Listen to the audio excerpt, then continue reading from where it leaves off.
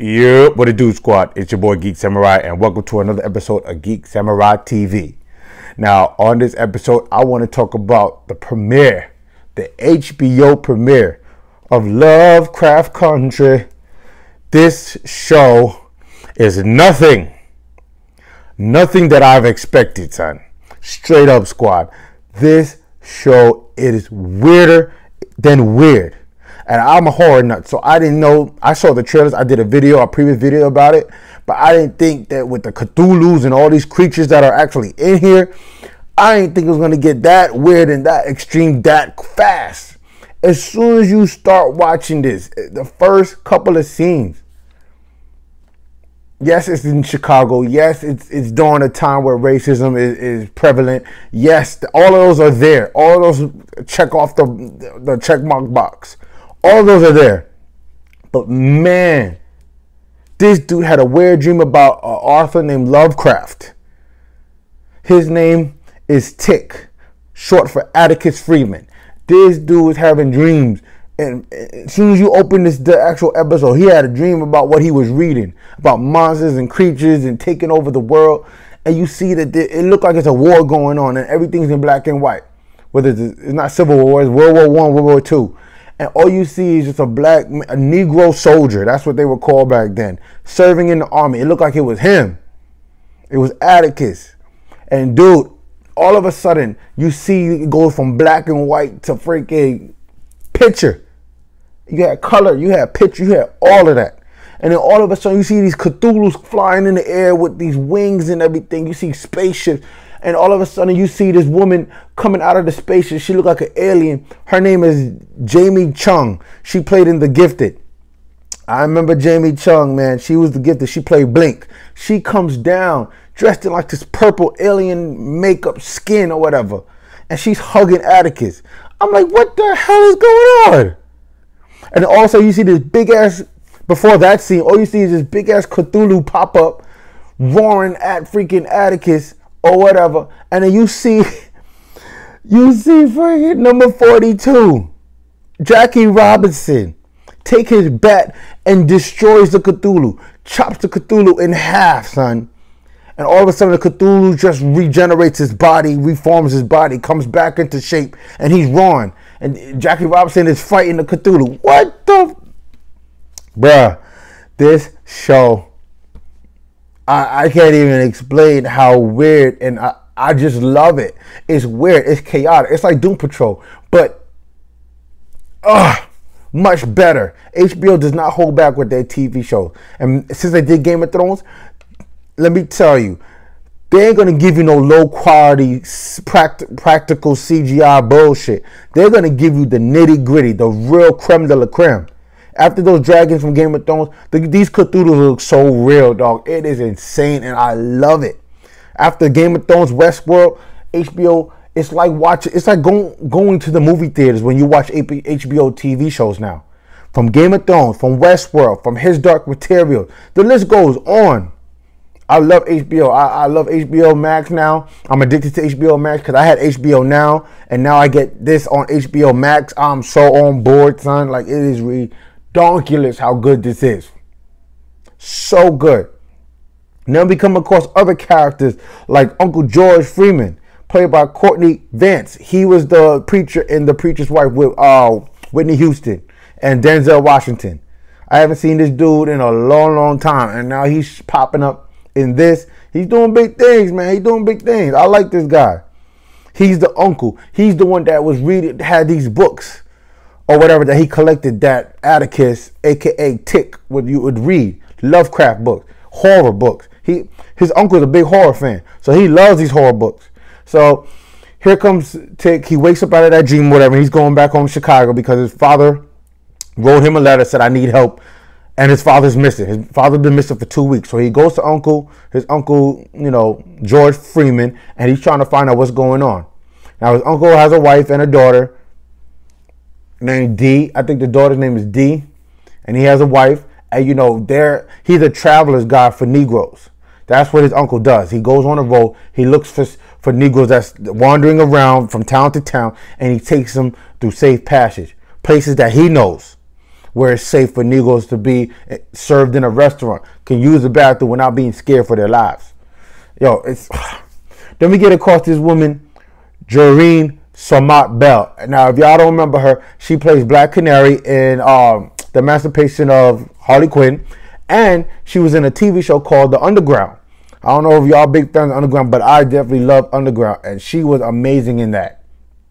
About Harriet Tubman leading slaves through the underground passage. It was so good. They canceled it after 2 seasons. I was so mad because that it was just a great show. Nobody has picked it up. I forgot what it was on. I don't know if it was WGN.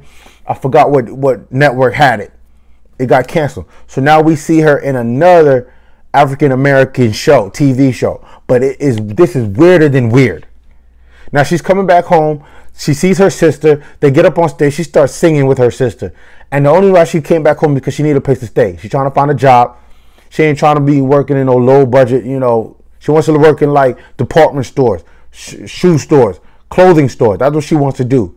And she wants to probably own a house in the white community. That's what she wants. So she finally talked to her sister. Her sister's like, yo, you just only coming back when you want money. You only come through when you want money. Nah, that's not the case. She said, I'm only putting you up with me for 2 freaking nights. After that, you got to be gone. You got to be on your way. Because when Mama died, you wasn't around. Where were you? So she finally links up with Atticus, and they go on this road trip with his uncle. They're trying to find Negroes to give them safe passage or whatever. So they come across a restaurant. You see the white man in this restaurant does not want to serve them. He's calling for backup, calling the police, firemen, anybody he can find. All you see is, yo, Samart Bell, Jareen Samart Bell. She goes, her character, she plays Letitia Lewis. Letitia fucking Lewis, that's her name.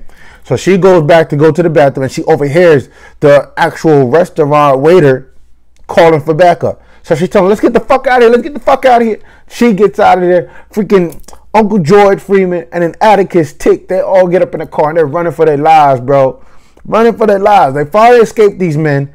Another mysterious gray car stops those men, wrecks their car, makes it tumble a couple times. Those white men are dead. And you see this white woman with red lipstick come out, pops out of the car. It looks like she's saving them because she has a plan for them. And we're going to see that further on in this TV series. So good. So good. Then we come across this racist cop who sees them, you know, wandering. They're parked on the side of the road. We see Uncle George driving in the driver's seat. But we see Letitia fucking Lewis. And we see Tick. They're looking for the road. It's called Ardham. He mistook it for Arkham, but it's Ardham. This road that you cannot find to Ardham because he thinks that's where his father is. So they're looking through the woods trying to find, and then you see this racist white cop come out of nowhere, telling them, "Hey, you in the car? Get out the car." So Uncle George get out the car, and then you see them all stand behind the car. He has them pinned up against the trunk, and he's like, "Yo, where y'all going? Y'all know y'all can't be in my county. It's called Devon County. Y'all know you can't be in my county. If you're in my county, I'm going to have to arrest y'all." And he said, "Yo, we're trying to go south. We're trying to go to this road. We're trying to go to this place. No, we don't want no problems." He didn't tell them where they were going. Tick did not tell him where he's going because he's smart. He knows how to read.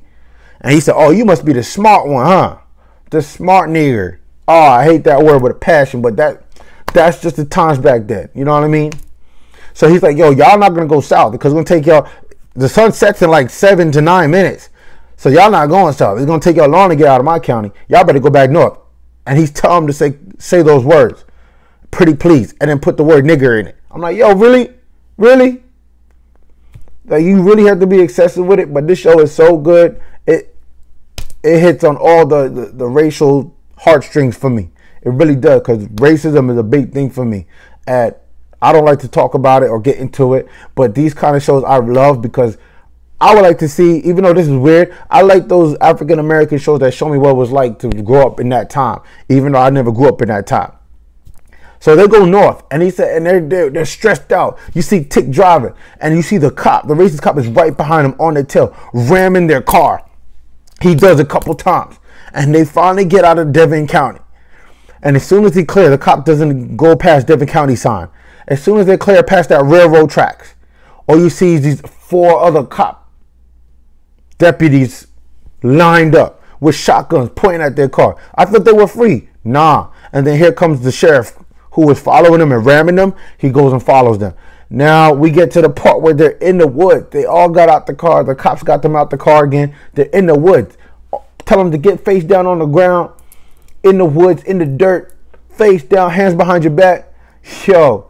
And then all of a sudden you see these creatures. They look like freaking, they laugh like hyenas. They laugh and giggle like hyenas. I swear to Bob. I swear to Bob Marley, they do. And all of a sudden, yo, these cops are getting torn to shreds, ripped apart. But when they get bitten, they turn into those creatures. It's like a vampire. They're like hyena hybrid mixed with a vampire hybrid mixed with a lichen hybrid. It's so freaking weird. And now the sheriff survives. He got bitten. He survives. His right arm got bitten off. He survives though with another deputy and Atticus, Letitia Lewis, and Uncle George. They go into this abandoned shack or whatever. All of a sudden, they're bordering up the doors, put tables there, put shelves there to border it up so that the creatures can't get in. All of a sudden, you see the freaking sheriff turn into the damn vampire and he kills the deputy, rips his neck out. And now these freaking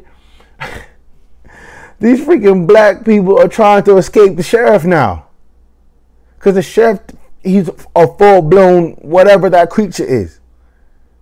Hopefully they're going to tell us more about what the creature is, who he is, what type, where do they come from, how do they see, because they are sensitive to light, just like a vampire. Sensitive to light. So in their mind, they have to just survive the night. That's all it takes. I'm going to survive the night. I'm going to be Gucci. And after that, I'm good to go. Crazy, crazy, crazy, these creatures. They look like they have multiple eyes that blink differently in different ways, different directions. And they just hate light. They hate light with a passion. Don't know if it kills them because we see them jump and run every time they see light. So we don't know if their skin gets burned. We don't know if they, die off. I think bullets could kill them. But we'll see. They finally escape these creatures. And now they finally get to Ardham. Ardham, it's like, I don't know, it's like a white freaking cult or whatever. With these men wearing lawyer suits and looking proper, with these women with these white dresses. And all of a sudden, you just see them being invited into this big ass mansion. Hopefully that's where his father is. Hopefully that's where he went. Because if you remember in this season premiere, they said that I think his uncle mentioned to Atticus that a white man came to him and he left with him. I don't know if it was his uncle or somebody else in town because he was asking, have you seen my father? And I think another person in town in Chicago was like, yeah, he left with a white man with a suit. Hopefully when they go to this mansion, when they go to this look like this cult or whatever, this clubhouse, hopefully his father will be there. And that's the end of this freaking season pilot. Oh my gosh, I love it, man. It's so weird and cringy, and it's just so out there. And I want to know more about Jamie Chung's character.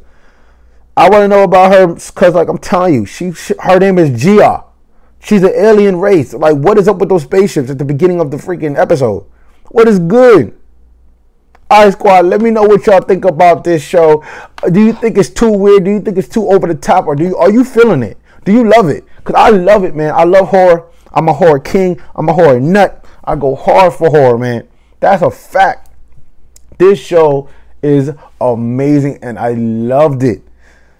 It did not waste any time. It was not a slow burn. It hit you right away. As soon as that war in black and white went down, it hit you. And then it goes right into the freaking aliens, the Cthulhu's coming out with these tentacles and these freaking fangs, multiple fangs in their mouth.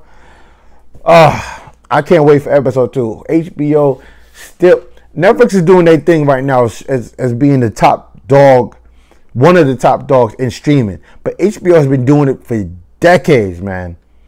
And because they have properties like Game of Thrones, they have properties like Westworld, and HBO will never be dethroned. Disney Plus is still fresh.